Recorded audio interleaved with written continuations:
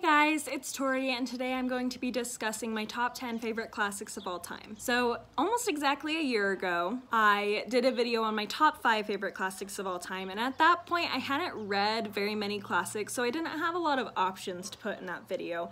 But I really wanted to make it at the time, so I came up with 5 and talked about them. Still really enjoyed them. They weren't like ones that I pretended to enjoy that I didn't. I really liked them, but I just didn't, again, I didn't have a lot of options to choose from. And so I wasn't necessarily as passionate about some of those as I am about other books that I've read more recently.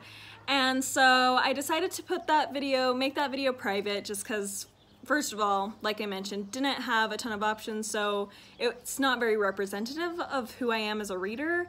And second of all, I didn't feel like I articulated myself very well in that video. So we're making a new one this year with top 10 instead of top 5 because I feel like I can do that at this point. So let's just get right into them. I'm going to start from least favorite and go to favorite. Again, these are my top 10, so all of them I love. Keep that in mind. I just have them ranked according to which ones I like maybe a little bit more and a little bit less. So my 10th favorite classic of all time is Wuthering Heights by Emily Brontë. This may come as quite a shock to some people who saw my most disappointing reads of 2019 because this was on that list. The reason being was at the time I expected it to be a solid 5-star read, but there was a portion of it that really I struggled with and I just didn't like as much, and so it ended up being like a 4.5 stars. So I just didn't love it as much as I hoped I would. I thought it would be like a top 5, and it's a top 10, which again is not that bad, but I expected more from it, if that makes sense. But I still really love this story. If you don't know, this begins with following Mr. Lockwood, who has recently moved into this new house, and the landlord is this mysterious man named Mr. Heathcliff. And while Lockwood's there, he ends up hearing the story of Heathcliff's past, of his past experience of abuse as a child, mistreatment as a child, and how that led him to seek vengeance as he got older. And it's a wonderful book, very atmospheric. Emily Brontë primarily wrote poetry, so her writing is just beautiful to read. And I just really love this book. I love reading about Heathcliff. I find him a fascinating character. He's like Professor Snape. Like, if you enjoy Professor Snape and just his nuances as a character, he's not all bad, he's kind of more of an anti-hero. That's very much what Heathcliff is like. And in fact, their stories have some similarities to them, which is very interesting. Sometimes I wonder if J.K. Rowling was inspired for Snape by Heathcliff in Wuthering Heights. I'm not sure, but they're very similar characters. And yeah, I just love it. I will say the only portion I don't love is the portion that's focused more specifically on Linton and Kathy. I'm not going to go into detail on who they are, but they're two characters that I don't really care for, and I don't really like them, but it's also like with Heathcliff, I don't like him at all as a person, but as a character, I found him fascinating. Whereas Linton and Kathy, I felt like, not Catherine the older, but Kathy the younger, both of those characters I found I just didn't like, and it wasn't like I was fascinated by them either. I just genuinely did not like them. I will say I love Hareton though. He's one of my favorite characters in this if you've read it. I just love him and my heart goes to him so hard. But I love the atmosphere and I love the characters in this. This is the one, because it's in the 10th spot, it's the most likely to get pushed off eventually. But I still really enjoy this book a lot. Next we have a book I haven't really, or technically a play, that I haven't really talked about much on my channel, and it's just because I haven't really had much opportunity, but it's one I really love. It's actually a classic play. I believe it's Roman, ? I apologize, it might be Greek. It's Greek. So anyway, that play is Medea by Euripides. This is technically a copy of 10 of his plays combined, but I read Medea a couple semesters ago for a college class, and I just really enjoyed it. In it we follow Medea, who is a mythological character who essentially is betrayed by her husband, so she takes revenge on him in very dramatic fashion that is not very good. But her speeches, her character is so fascinating to me. Many psychologists have stated that they believe she would be diagnosed with borderline personality disorder if she was real, which is really interesting. And I just She's just very interesting, and the discussion of the status of men and women during the Greek period is very interesting. To have this character that's female that is doing these horrific things and is very, very irrational in a lot of ways and very driven by passion, which is kind of what they saw women as being, also being in some ways portrayed as being favored of the gods, is very, very interesting to read about. And also, yeah, like I said, her speeches are her like soliloquies are very, very interesting, and I really, really love this play so much. If you are interested in classic literature, this is definitely one that is a good choice to pick up, in my opinion. I just adore it, and it's number 9 on my list. Moving on to number 8, we have a book I've read just this last year, and that is The Age of Innocence by Edith Wharton. I love this book so much. In it, we follow Newland Archer, who is about to marry this beautiful young girl in New York City. His life is going great as far as he can tell, but he ends up meeting the cousin of his fiancée, Ellen Olenska, who has been living in Europe, so she's experienced different cultures, and that makes her very unique. She ends up developing characteristics that aren't common and aren't well accepted in New York City at this time, and things go on from there. It's very soap opera-y, I would say, in a lot of ways, but it has a lot of depth to it. Like, it discusses a lot of things about culture and about judgment of other people, and about marriage and what happiness is and how you can find happiness, and how happiness isn't necessarily something that's gifted to you, but it's something you create for yourself. And it's a very, very beautiful, poignant novel that I think is very applicable to basically any time period, just to consider these different issues. And I love Edith Wharton's writing style. I have yet to read anything else by her. I really want to. I have a few on my shelf right now that I'd like to get to soon, but this one in particular I just loved, and I'm so glad I finally got around to it after years and years of owning this book. Finally got around to it, and I absolutely love it. So the next book I actually have multiple books by this author on this list. I was trying to avoid doing that, but I wanted to be genuine about my top favorite books. And so there's a couple authors who appear multiple times on this list, but it's fine. Again, I want to be authentic with what's my actual favorites, because sometimes it bothers me when I watch other people's videos and they're doing like favorites of all time or whatever, and they're like, well, I didn't want to have multiple books by the same author on this list, so I didn't do that. But then I'm like, but then that's not actually your favorite books of all time. So my 7th favorite classic book of all time is Far From the Madding Crowd by Thomas Hardy. This is a story following Bathsheba Everdeen, who is an orphan. She's been raised in a variety of different homes. Right now she's with her aunt, and she's been well educated. So even though she doesn't have a great fortune or is not an heir to anything necessarily, she does have an education. She ends up in a position where she inherits her uncle's farm, but in the meantime there are 3 men who are vying for her attention. We have Sergeant Troy, who is a very attractive and flirtatious sergeant in the army. We have Mr. Boldwood, who is an older, humble man who owns a neighboring farm, and we have Gabriel Oak, who is a humble shepherd who actually in the beginning of the book proposed to her, but she turned him down before her fortunes rose, and now she is of a much higher social status than he is, but he still has feelings for her, and things go on from there. It is a wonderful, wonderful book,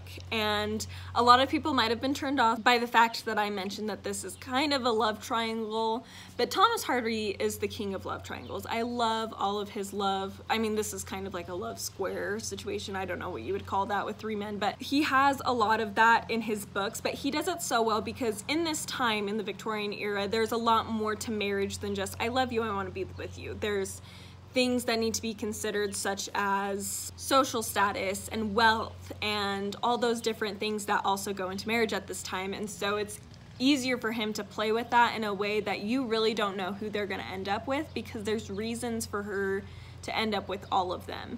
And in all of his books, they don't always necessarily end up with the one they're most in love with, if that makes sense. I'm not saying that happens in this. I'm not going to tell you what happens in this, but he plays with that a lot. They sometimes end up with someone who's just going to give them better social status. This particular book, though, is just such a good one. I love Bathsheba. I mean, she's very flawed, but that's the point, is she grows as she experiences these different things that occur in this book. She grows as a person. Gabriel Oak is my book boyfriend, the best book boyfriend of all time. He and George Weasley are like my top two. I just love him so much. I love him more than Mr. Darcy.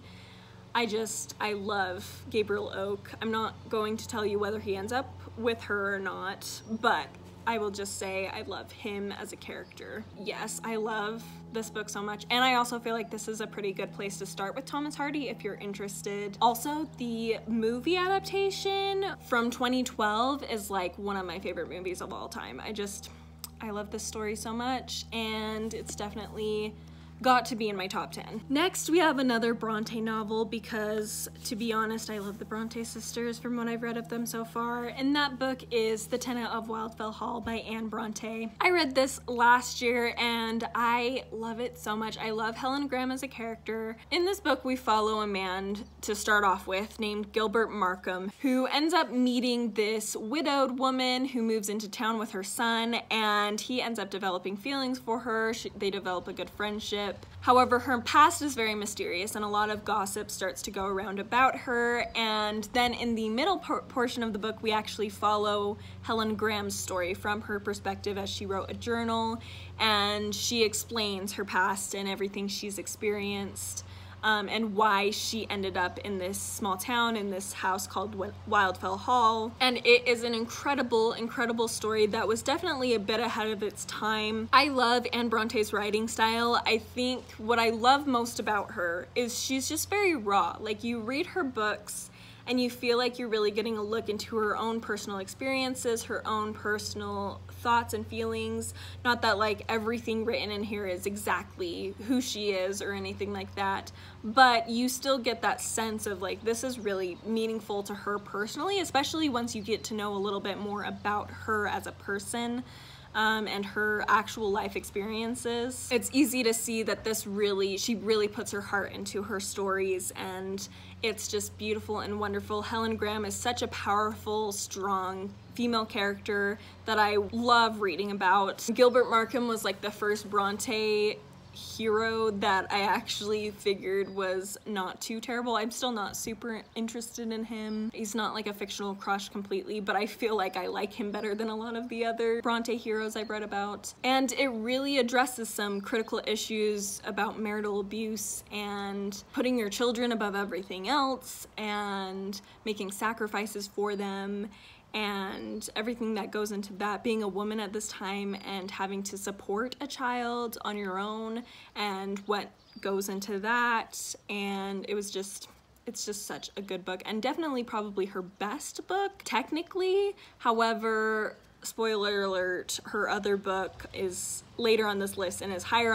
in my estimation just because of the personal connection to me, but technically this is probably a better book, and one I highly recommend to anyone who's interested in Victorian literature. Okay, so now we get into top 5, and in the 5th place I have The Phantom of the Opera by Gaston Leroux. I love this book so much. It's so much better than the play. Not that the play is bad. The play is probably one of my favorite, or musical is one of my favorite musicals ever that I've ever seen.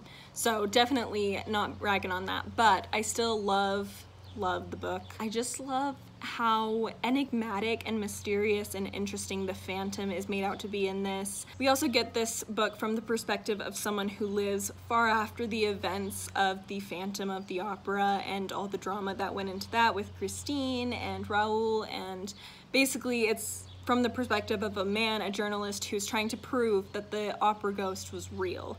And it's such an interesting story that I just love. I think the ending of this is so much more intense and supernatural feeling than even the musical slash movie is, which just makes me love it all the more. And I don't necessarily love Raoul as a character. I feel like he is a little bit unwilling to listen to Christine sometimes and be sympathetic towards her in a way that drives me crazy. So, you know, a little misogynist in that way, but at the same time, I feel like he does better listening to her in the book than he does in the musical. So anyway, that's a side tangent.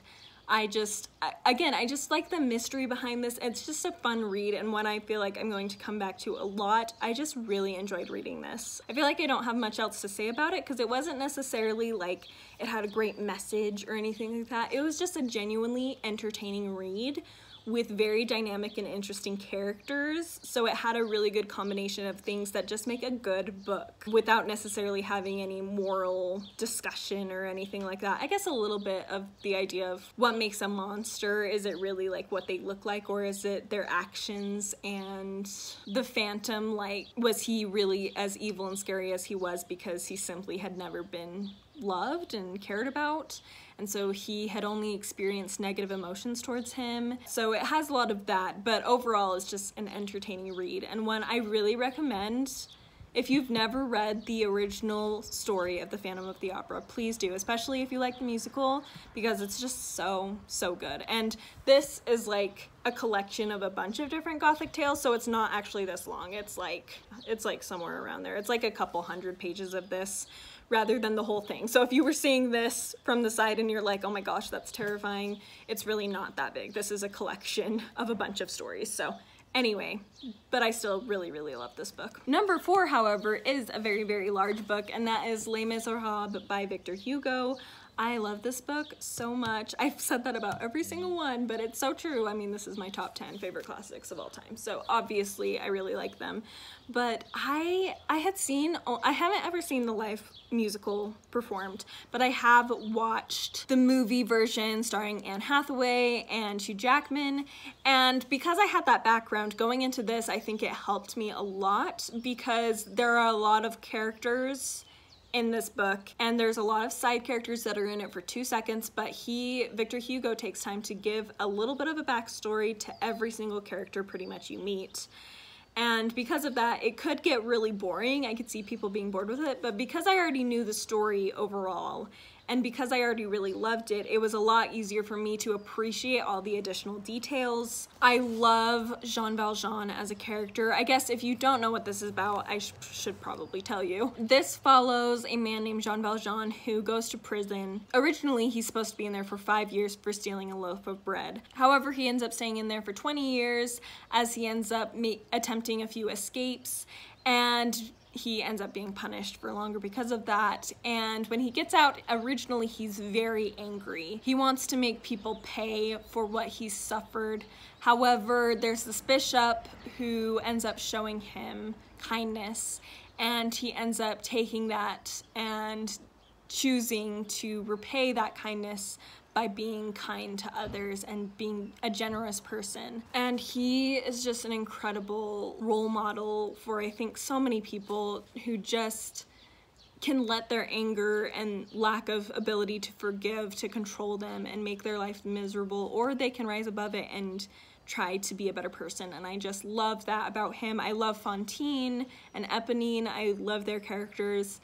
I will say I don't necessarily love Cosette or Marius quite as much, unfortunately, but that's besides the point. I love Victor Hugo's writing. I love his ability to bring the story to life and really show how hard life is during this time for the poor in France, and really bringing that to light. I know this had a lot of effect on political decisions made later on and things like that, because people became more open to these social problems for the poor, and it's just amazing. I will say, you know, there are portions, the section about the Battle of Waterloo, the section about the Paris sewer systems, that are both very long and very unnecessary were a little bit of a slog for me to get through, but overall I really liked this book despite that, and I'm glad I ended up reading it in its entirety. I may in the future want to pick up an unabridged version, but I will still definitely reread it at some point in my life because it's so good. Also, this edition, it's Penguin Classics Deluxe Edition. I absolutely love it. So if you were curious, that's what that is. And reaching into the top 3, hopefully I can cut this video down a lot. I'm sure I will be able to. But my third favorite classic of all time is Agnes Grey by Anne Brontë. As I mentioned earlier, and as many of you likely guessed, yes, Agnes Grey has made an appearance. I am so glad I read this year. This follows Agnes Grey, who ends up getting a job as a governess in order to help support her family and also just to get a little bit more independence for herself. And she tells her experiences as a governess with kids who are struggle buses and with parents who aren't much better, and just explaining what it was like to be a governess at this time where you are part of the households, but you're not the master, but you're also not really a servant. So you're kind of in this weird in-between state, and it's very difficult to deal with children when you're in that position because they're technically above you in authority. And so yeah, very interesting. But the reason this worked so well for me, I've mentioned this in a lot of videos recently, so I won't go into too much intense detail or ranting about it, but I really connected with Agnes Grey as a character. Just her way of thinking is very similar to mine, and even her flaws were very similar to some flaws I recognize in myself that I want to overcome. She also has some qualities that I want to develop better in myself, this generosity and awareness of others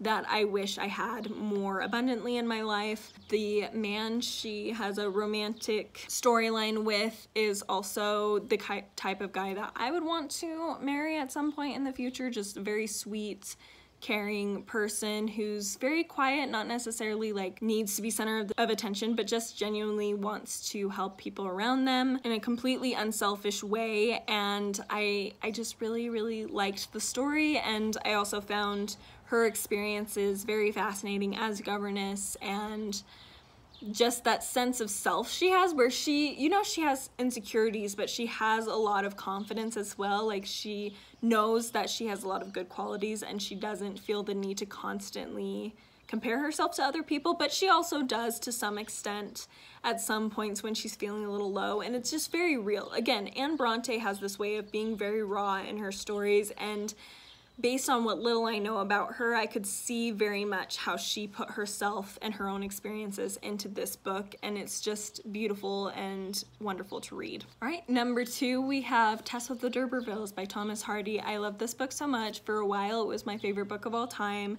However, there is something that beat it out within the past few years, but I love this book so much. It's definitely a tragedy. We follow a girl named Tess who comes from a very lower class family, and her parents are both kind of drunks and a little naive. Her father ends up finding out that they are related to this knightly family that has since fallen away. They're no longer in power. However, he lets it go to his head. Things happen where Tess ends up getting sent to this family nearby with the last name D'Urberville, which is the family they're supposed to be related to ask for help or whatever. She ends up getting a job with them, and the son, Alec, of this family ends up assaulting her, and so we follow her experiences with society as she's experienced this horrible thing that was not her fault at all, but that she is having to pay for in many ways. It's the saddest book I've probably ever read, ever, and it's just heartbreaking, and a lot of people don't like it for that reason. It's not necessarily one of their favorite Hardys because of that reason, but for me it just worked very well. I just love it so much. It's such a well-written book.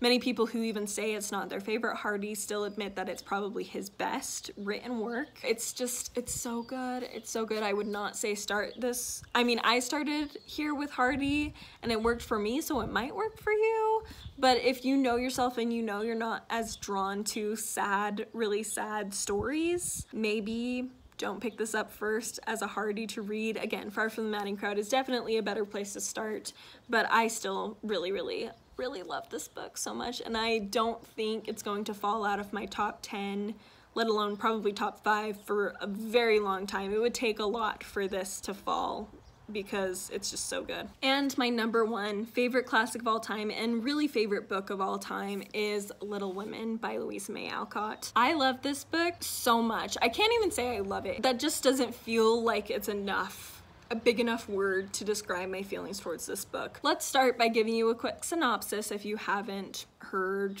anything about this for whatever reason in your life. This book follows essentially the March sisters, 4 sisters, Meg, Jo, Beth, and Amy, who are all very different but also have a lot of similarities, and we follow them essentially through their life from the time they're teenage age up to their early adulthood as they get married, and what it's like for them to grow up and how they're able to learn and grow. And it's very, very character driven. It's a very character driven story. The reason I love this book so much is honestly, like I mentioned with Agnes Grey, I really see myself in that book. And for Little Women, I see my past in this book. I see my present, where I currently am, just as a person and just in my life. And I also see where I want to be in the future and many characteristics that I want to develop in myself in the future. And so this like encompasses myself so much. I see a little bit of myself in each one of the sisters, and I admire each of them for different reasons. I love that they're not perfect characters. They all have flaws. None of them are portrayed as an ideal person. They all have their different strengths and weaknesses, and it all comes together to make them just a dream family. And I love Meg and her desire to be proper and correct and to do what she needs to do, but also having that very romantic side of her. I love Jo and her ambition and her willingness to stand up for what's right and say what she wants to say and desire to be learned and to be more well-read. And I love Beth and her sweet, gentle nature and her ability to be such an angel in this family, such a much-needed quiet influence in this family. And I love Amy and her ambition and her also recognizing her responsibility for those around her in a way that Jo maybe doesn't quite as much. And I love the different relationships, the romantic relationships in this that show really good examples of what a romantic relationship, what a married relationship should be like. I love it so much. I love Little Women. I will forever love this book. I do not believe that any book will ever trump Little Women as my favorite book of all time. It's possible, it's very possible, but I feel like it would take an incredible book to do that, because like I said, this really encompasses my whole self, my past, present, and future I see in this book, and I just love it. Anyway, that is it. Thank you so much for watching. Let me know down below some of your favorite classics, also what your thoughts are on some of these books, as I would love to know, and I will see you next time. Bye!